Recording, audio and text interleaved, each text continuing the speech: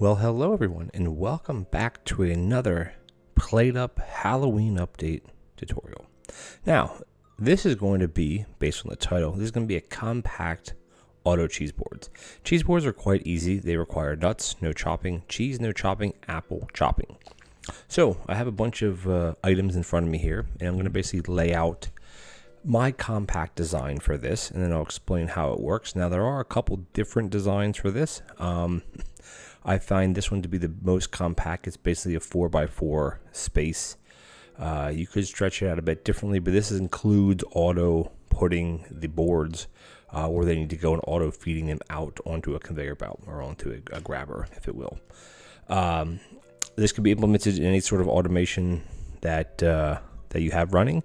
But again, sometimes cheese boards are a little bit difficult to automate. Usually people just do the apples and call it a day, but I like doing a little bit more than that. So, based on this design that I have, you're going to need 3 corner grabbers, you're going to need 2 regular grabbers, 3 combiners, a counter, a stack of boards, your nuts, your cheese, and then your apples, and then a mixer. Now, if you don't have a conveyor mixer, the design will be 1 tile bigger, because in lieu of this conveyor mixer, you'd have a mixer, and then you'd have another grabber here pushing this way. So again, or you could even get away with a counter. Anyway, you'll see how it's laid out, and then you can make your judgment on how you would maybe change it.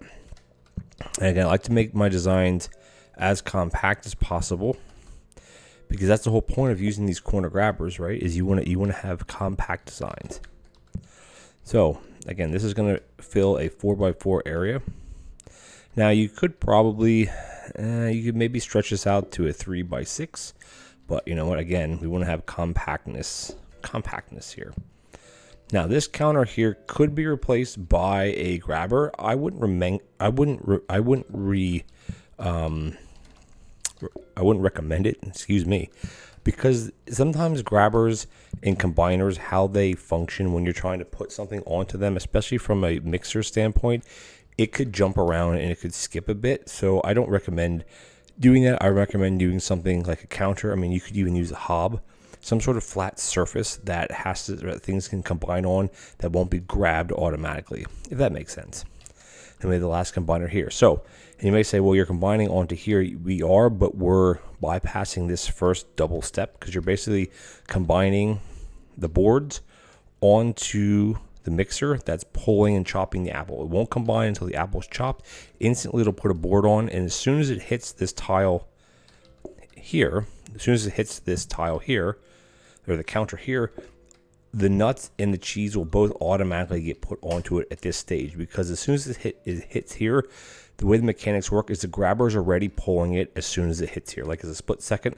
So the way that this combiner combines is as soon as something is within that tile area, despite it not visually looking like it is based on how the grabbers function, or their hitbox, I guess, you'll see what I mean. Now, just to proof of concept, I'm putting a bunch of other grabbers here just to show you that you could extend this, because you may say, oh, what happens if it doesn't back up? Or if it does back up, does it break? And the answer is no, it doesn't. So these 3, even this one down here, well, you can't see it. This one, like, these are completely optional.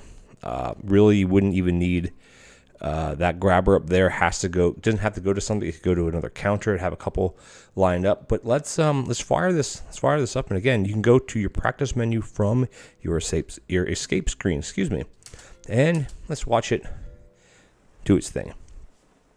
So basically, the cheese and the nuts sit here. Instant. See how the nuts were instantly put on the cheese? Just watch the boom. See, as soon as it hits the middle of this counter over here, boom, both things are automatically put on. It's because of the way that the grabber works. Because the grabber is pulling, as soon as an item enters the counter space, the grabber is immediately pulling it. Now again, it turned the board here for some reason. You wouldn't notice that normally because it'd be a split second, but again, you can just pull this away. It'll combine as it should, and then this will always turn. And the reason why this turns where the counter is, it's because of how the counter is facing. It always wants to line up a certain way based on where the knob is. That's the same thing with this. This wants to face this way, despite it coming across differently. Is how everything reacts that way. Just like on the mixer here. You see how the mixer here has it facing this way, and then it turns. It's because of how it's facing. It's just a visual thing. Again, I can pull a couple more of these out, and again, that's all of our boards.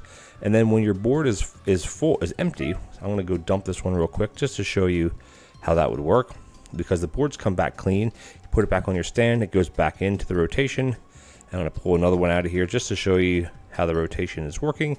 And this design works pretty flawlessly. And you always have essentially two. And you may say, well, why did this middle one not get nuts put on it? It's because it can't, the action of it being pulled by this grabber isn't happening yet because there's something occupying this grabber's down here. There's something occupying this grabber's space. So grabbers are funny when it comes to pulling from other things, is that it has to be completely clear. There can be nothing within the hitbox of this grabber. We can get out of practice mode. There can be nothing within the hitbox of this grabber for it to occupy the space. The counters are the same way, except when you're pulling from a grabber, because it's basically instant. And you see a little blip, just like how the nuts are put onto the thing. The nuts are actually being put on here, but it doesn't visually look that way because of the way the grabbers behave. It's actually looks like it's visually being put on the counter and then being pulled for a split second this way. But regardless, aside from these three grabbers that down here that don't, these are just for demonstration to show you how it works. We can run through it one more time. I'll let you guys look at it.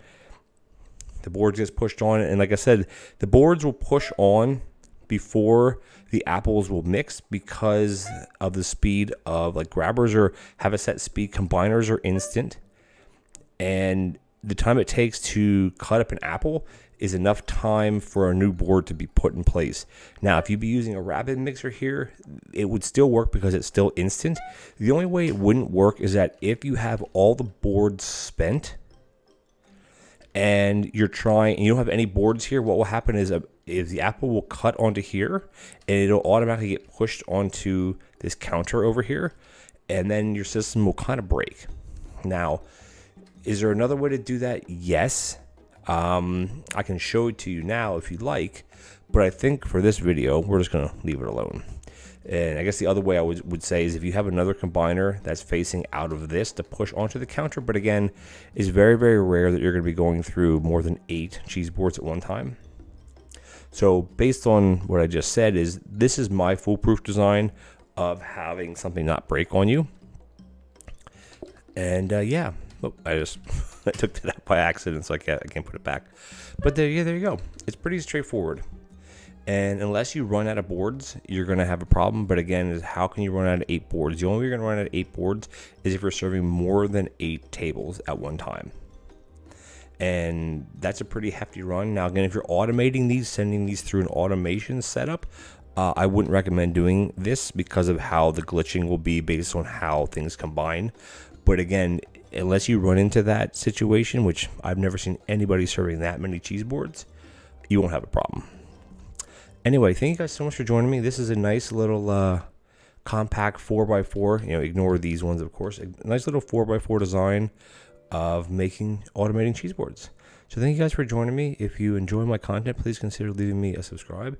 And if you like this video especially, please consider leaving me a like as well as a comment. I always respond to my commenters either with a thumbs up, a heart, or a personalized comment right back. And I always enjoy interacting with my supporters and my fans. So thank you guys once again. And I'll catch you guys in the next PlateUp Halloween Update compact automation video, which is always a mouthful, but that's the way it is. Thanks, guys. Take care now.